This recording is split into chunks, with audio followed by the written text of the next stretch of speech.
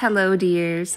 Somehow we have reached the middle of November and Thanksgiving is 1 week away. Lately, I feel like the mouse that turned cream into butter from the story in Catch Me If You Can. Work is simply piling up and never ending, a monster of my own creation. So I'm sorry I did not end up recording any clips chatting to the camera with you this week. Instead, I have some cozy scenes, so please let me know which version you like better for future videos. While winter has not officially arrived with its bitter temperatures, the garden has prepared itself for its winter nap.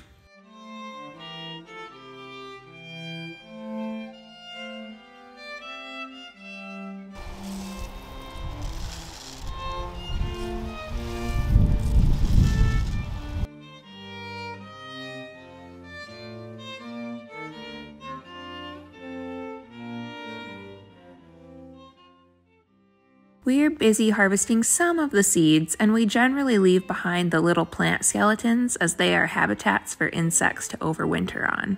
In today's video, I have some historically inspired Thanksgiving recipes to share with you. A molasses and brown sugar turkey, sage, sausage, and apple stuffing, and potato dinner rolls. I hope you enjoy them.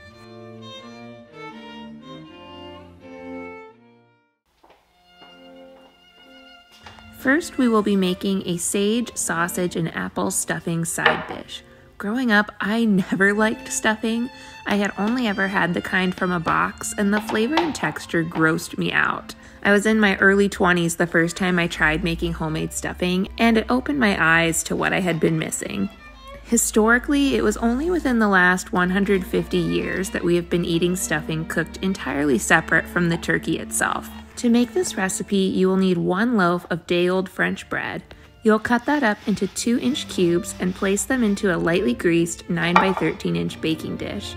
Toss the cubed bread with 2 tablespoons of olive oil and bake in a 350-degree oven for about 15 to 20 minutes or until lightly toasted. While the bread is toasting, begin cooking the other ingredients. You'll need 1 pound of mild pork sausage, 1 medium onion, 2 cups of brown mushrooms, 2 cloves of garlic, 1 large apple, fresh sage and thyme, 3 eggs, 1 cup of apple cider, and 2 cups of chicken broth.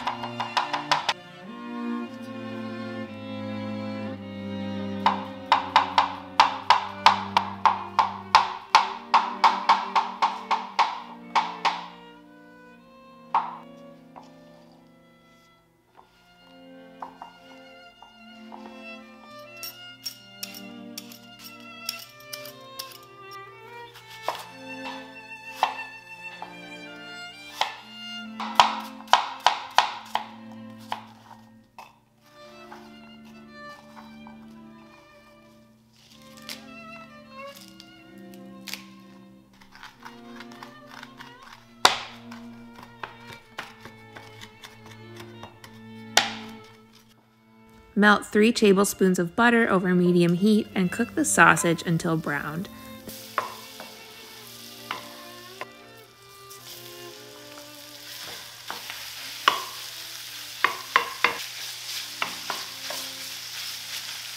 Then add the mushrooms, cooking until browned and they begin to emit juices of their own, which takes about 5 to 7 minutes.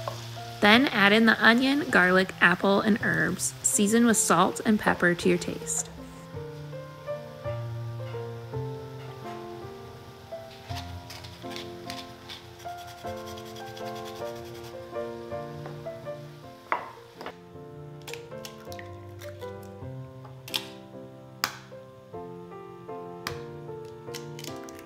The eggs are beaten before adding to the casserole.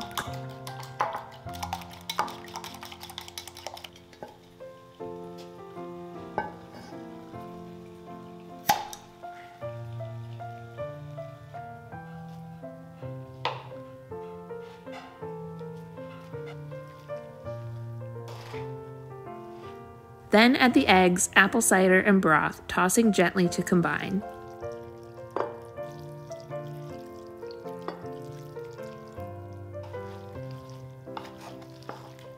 The stuffing is baked for about 30 to 35 minutes.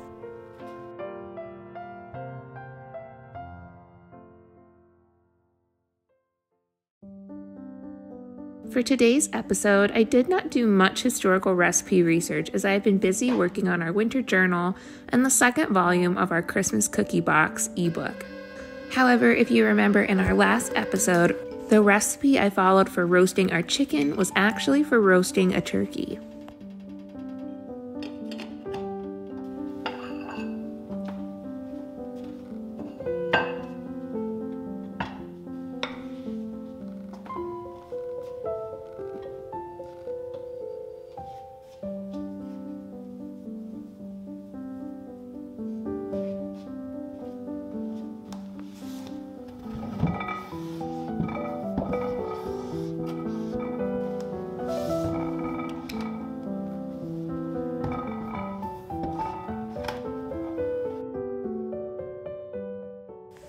While this isn't the historical Thanksgiving episode I was hoping to share this week, I did look into how the holiday of Thanksgiving came to be.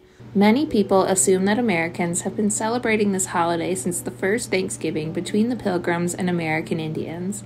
However, this was not necessarily the case. While some Americans celebrated an annual Thanksgiving meal, generally on the last Thursday of November, it was not a tradition, nor was it a national holiday until 1863. President Abraham Lincoln shared a proclamation in the midst of the American Civil War that Thanksgiving would be celebrated as a national holiday. We can owe the inclusion of this celebration to Sarah Josepha Hale, a magazine editor and prolific writer from New Hampshire. This woman was incredibly dedicated. Growing up, Sarah's family had celebrated an annual Thanksgiving. She had a rather remarkable career in spite of the time period. She is the author of the children's poem Mary Had a Little Lamb, helped found the American Ladies magazine, and became the editor of Godey's Lady Book, which she used as a platform to share her passion for the holiday. Each year, she would write editorials for the magazine to influence others to celebrate Thanksgiving. I was honestly in awe at how long she attempted to sway state and federal officials to pass legislation making the last Thursday of November a national day of thanks. She did this for 36 years. It was the Civil War, with the country needing a way to unify the North and South, that led to the holiday, and this earned her the nickname, the Mother of Thanksgiving. I decided to focus my attention on the flavors and themes from the traditional meals served during this time period, mostly because I'm incredibly predictable. Each of these recipes is featured on my blog. To make the turkey, I decided to play around with some flavors that are commonly seen throughout early American cooking: molasses, nutmeg, and apples. I made a rub of salt, sage, nutmeg, and freshly ground pepper.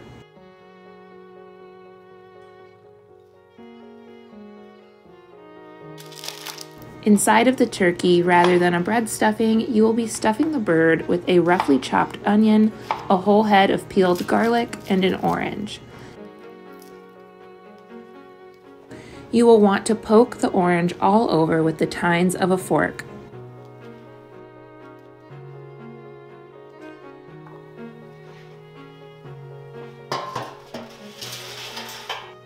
Remove the neck and giblets from inside of the turkey and place them in the bottom of your roasting pan. This will add flavor to the drippings to make gravy.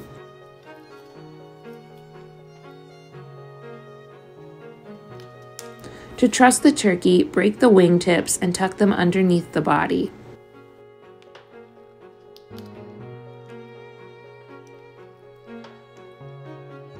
If you are squeamish, I apologize, but to make a truly delicious flavored turkey, you will need to run your hands underneath the skin and separate the thin membrane that attaches the skin to the muscle on the breast and legs.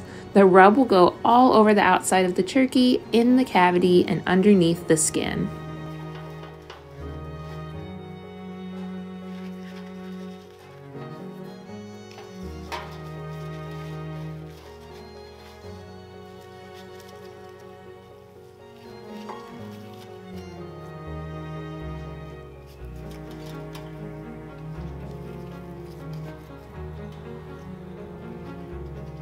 For extra juiciness and flavor, pour 1 cup of bourbon into the roasting pan and 1 cup of apple cider.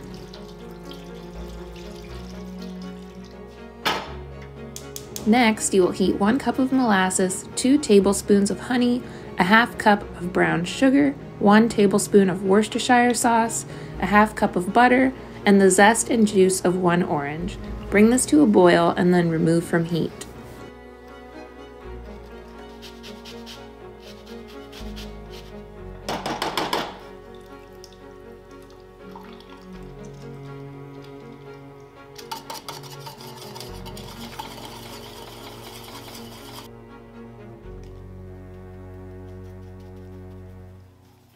Before basting, finish trussing the turkey by tying the legs together. This will hold the moisture in. Then baste the turkey with about 1/3 of the molasses mixture.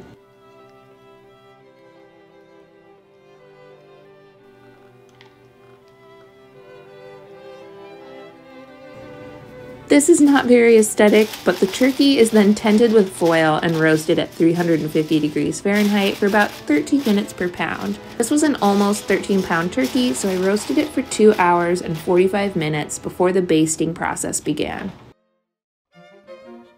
The next recipe comes from my cookbook. I'll be turning my potato bread recipe into dinner rolls.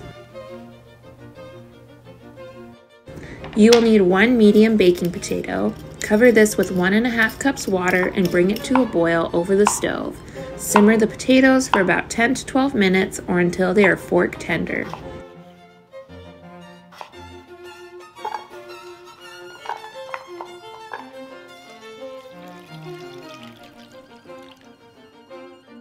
To a large bowl, add 2 cups of flour and 2 tablespoons of active dry yeast. Mash the potatoes up until they are mostly smooth, then add 3 tablespoons of butter, 1 cup milk, 3 tablespoons of sugar, and 2 teaspoons of salt. Once this has cooled down a bit, add it to the flour and yeast and mix until the flour has been mostly soaked up. This is not in the book recipe, but I decided to add an egg for more flavor. Begin adding the remaining flour, about 4 more cups.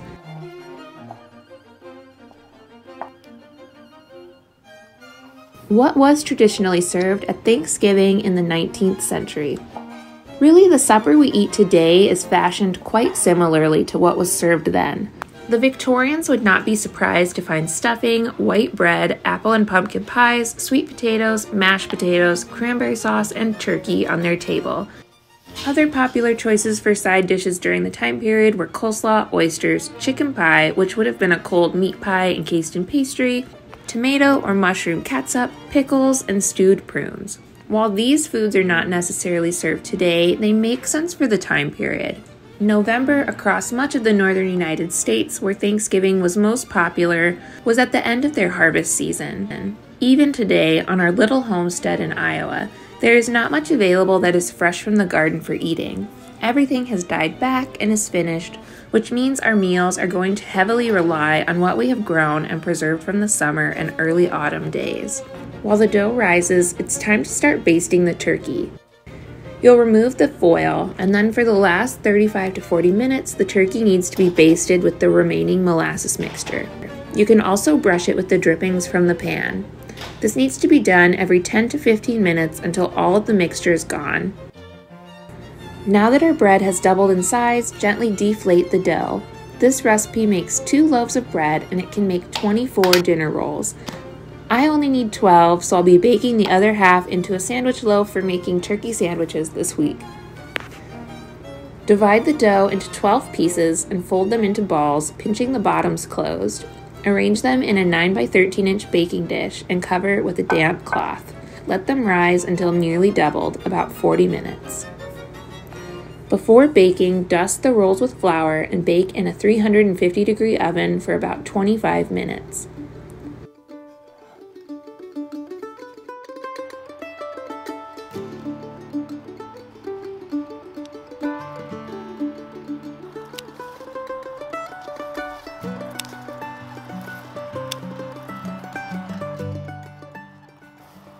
Before our garden breathed its final breath, I managed to get out and cut the last herbs for drying and make some fun dried floral arrangements to decorate with over the winter. This wreath is made with globe amaranth.